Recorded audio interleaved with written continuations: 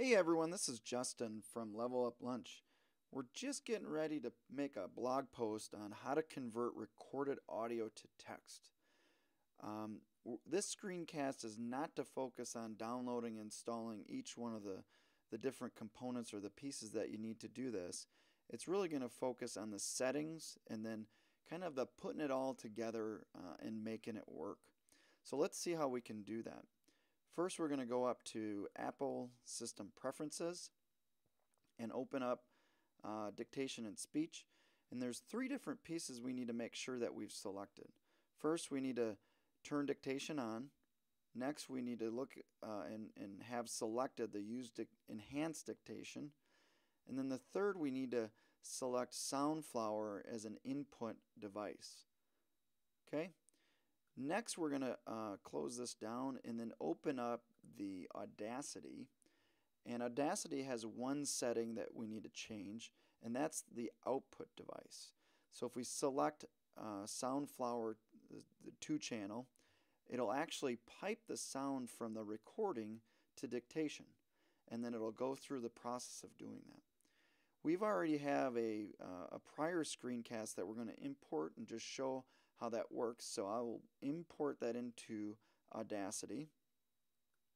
So we'll import that into Audacity. It'll take just a second. And then we'll jump over to our text edit and then turn on dictation while it plays. This is where it gets a little trickier. You got to move a little bit faster. Is once you play the recording, you need to turn on dictation as soon as possible to pick up all of the other audio that's getting played. So we're going to make this jump here. We'll press play, jump over to text edit, hit our function key twice, and then it'll begin to actually transcribe that. That's one of the quirky things, is you got to make that transition very quickly. Now you can see it's going over the audio and producing the text from that audio. And as you could read through it and see that it's not always perfect, it'll get pretty good, but then you'll have to go in and make edits to paragraphs and commas and punctuation and all that good stuff. The one thing to note too is once you move off of the text edit or your word editing program, it will automatically stop dictation. So it's continuing to working here, picking up the audio from Audacity. But once I go over and say I click on another window, it's already completed. So it'll stop that dictation. Let's go ahead and take a look at that.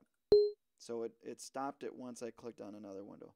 So just be aware of that as you're doing your conversion or you have other things that you're working on during that conversion process.